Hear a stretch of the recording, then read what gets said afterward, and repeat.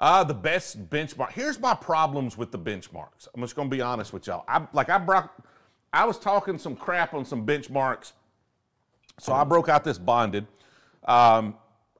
This does not taste good anymore. This is not that old of a bottle. It's months old. This is a few months old. But the problem I have with these benchmarks is these are the worst tops. Like, I'm okay with screw tops. Just use a plastic screw top or a thick metal screw top. This one, I squished it down to try to get it to stay on there, but I'm pretty sure this thing is just oxidized because the top just does not tighten. And so I'm just a little, that's the only thing I don't like. These are fantastic, other than they probably have the worst top on the market. So I don't know which is the favorite one. I was trying to figure that out of the ones I own, but that one's oxidized. I couldn't even try. Oh, the Jack Single Barrel Strength rye is fantastic. That's the limited edition they released is it's actually probably my favorite rye.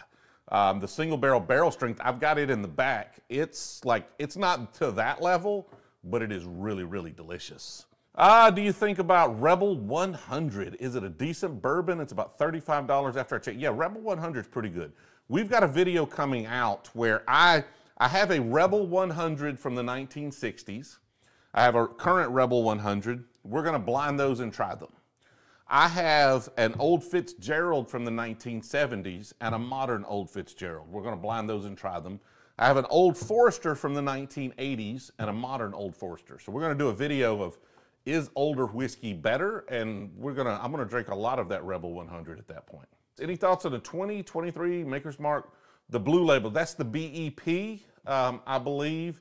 I had one, I liked it. I thought it was pretty good. We had our little bourbon group come in, and Russell in our bourbon group absolutely loved it.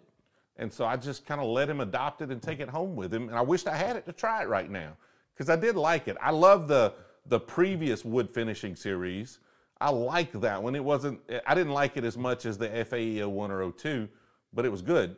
But now it's gone. So I abandoned it and it's been adopted. What is the glass top Blantons? Oh, none of them are glass top. Are you talking about this one over here?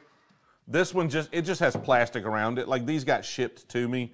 And so I hadn't pulled all the plastic off. I just threw them on the shelf. This is a Takara Black. So this is a Japanese, I believe, only release. It's definitely an overseas release of Blanton's. I think it's a 700 milliliter bottle. And this one is at 80 proof. And then we just tried this one, which is the Takara Red, which is like 2 years older than a normal Blanton's. Also a release from overseas.